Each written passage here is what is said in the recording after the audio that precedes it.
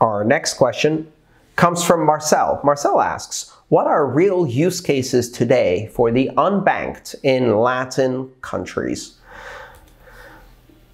This is an interesting question, Marcel, and I've traveled a lot throughout Central America, the Caribbean, and South America. So I've been to many Latin or Spanish-speaking countries, and I've had conversations with many people from these countries to see what are their primary motivations. The primary applications for the unbanked are not that big yet at the moment in Latin America, but that depends on how you define the unbanked. So if, for example, as the unbanked, you're talking about people living in slums, like the favelas of Brazil, or the slums in other countries where you have populations that have no documentation, no bank accounts, cash-based societies, etc., the impact of Bitcoin today or other cryptocurrencies is probably fairly limited. We've seen a number of proof of concept trials where companies try to introduce closed-loop economy based on Bitcoin wallets and things like that. And they're generally treated with skepticism. One of the most interesting ones I was talking with someone about recently was an experiment that happened in Argentina. And there, one of the interesting things that happened was a generational difference in the way they treated it. So when introduced as this free money drop that happened with Bitcoin and a Bitcoin wallet inside a slum in Buenos Aires, the result was that most of the people over 30 treated this as easy money that probably wasn't going to be around for a while and with some suspicion, and they immediately cashed it in and converted it to Argentinian pesos or bought things with it as quickly as possible.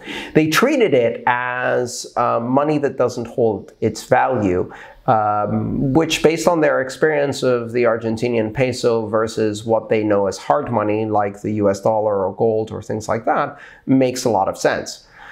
People under 30, on the other hand, ended up holding it because they were more familiar with the concept of cryptocurrency in some cases and saw this as an interesting experiment that they could afford to hold for a while. That's an interesting outcome.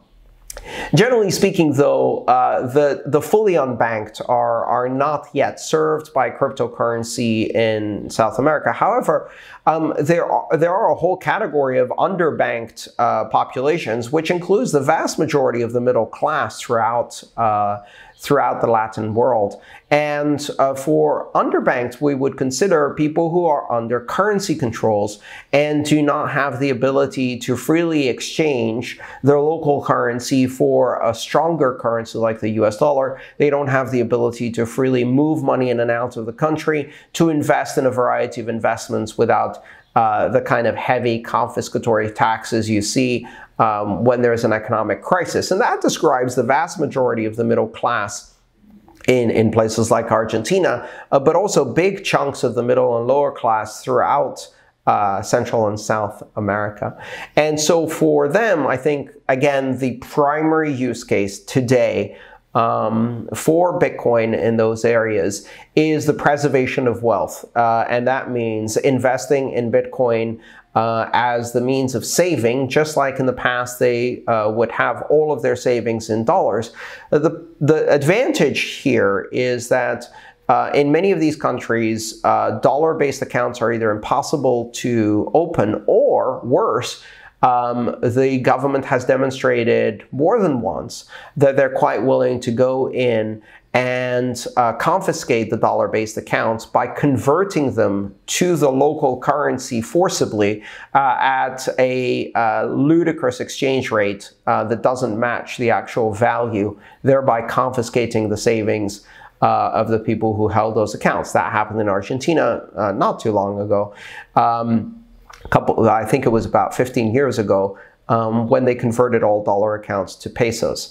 So, you know, the advantage of Bitcoin or another cryptocurrency is you don't put it in a bank where the government can go in and either forcibly convert it or seize it, or come up with some newfangled imaginary tax to confiscate it.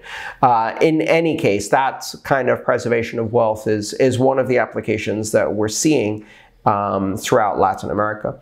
The other one, which again is still growing gradually, is remittances and outsourced workers. So either workers in Latin America who are working for companies, say in North America or Europe, doing online work, and that could include working as virtual assistants, as data entry professionals, translators, or in the high-tech industry, web designers, developers, system administrators, accountants, etc.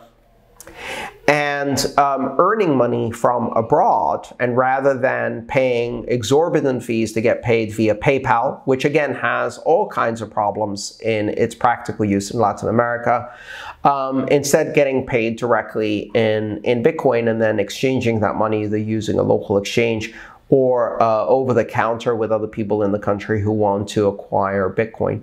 And finally, the classic case of remittances, where people who work in other countries as immigrants send money home to their family and their loved ones. And Bitcoin is a better mechanism in many cases to send money.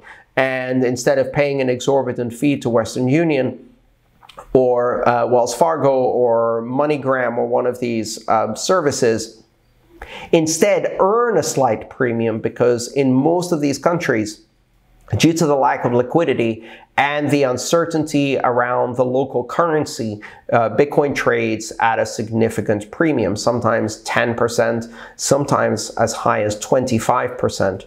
So if you move your Bitcoin from, say, North America to, let's say, Argentina to send money home to your family, and then your family in Argentina converts that Bitcoin into US dollars or pesos, they can convert any amount they want, and the fees they're going to pay on that conversion are actually going to be overcome by the fact that they're going to charge a premium, because Bitcoin is only available at a premium. So people really want to get Bitcoin in those countries, and they'll pay extra for it. Or if you think about it the other way, the Argentinian peso is trading as a discount against Bitcoin, which is really the case. And so therefore, instead of paying 5% to PayPal or Wells Fargo or Western Union, they earn 10% as a premium by transmitting using Bitcoin. So it's a minus 10% transfer fee. That's pretty neat. So those are the kinds of applications we mostly see in Latin America. If you enjoyed this video, please subscribe, like, and share. All my work is shared for free, so if you want to support it, join me on Patreon.